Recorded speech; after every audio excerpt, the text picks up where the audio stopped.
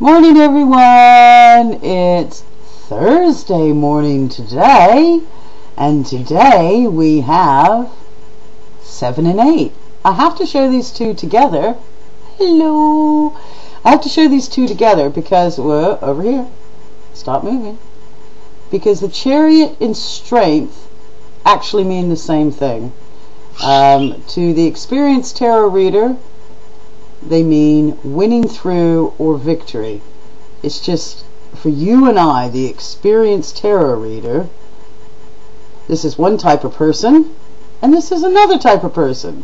So let's start with number 7. So we know the meanings of these cards are the same, victory and winning through. Okay, so let's start with number 7. That's Chariot. Can't get used to this webcam.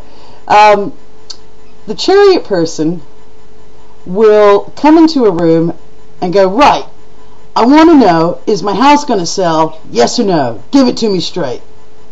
Maybe not that extreme, but they're very black and white. The end justifies the mean. Get to the point. Bottom line. Boom, boom, boom. Don't pussyfoot around it. Okay? So when this comes up in a spread, we know this person's going to be victorious or win through because morally they feel convicted. You see the two sphinxes, black and white? Just remember that. These people are very black and white, so give it to them straight. Now we get to lovely number 8. Notice my voice has changed because lovely number 8, Strength. You see, she's got infinity on the top of her head. She's stroking the line with the mouth open. She is gentle. She or he is the type of person that would come in and have a reading and go, please tell me, is everything going to be okay? I really don't know what to do. I don't want to hurt anyone. So they're terribly kind, lovely people who wouldn't harm a fly. They're always thinking of other people's feelings first. But you need to be a bit more gentle in how you present your facts to these people. You need to be kinder. You need to think about how it would sound. And it's interesting because a lot of times students ask me, oh God, here we go, get in the frame, which one's right, which one's wrong? And I say to people, neither of these people is right or wrong. They both just have a certain way of presenting their situation. They have a certain way of dealing with it. The Chariot wants things done, over and out, quick response.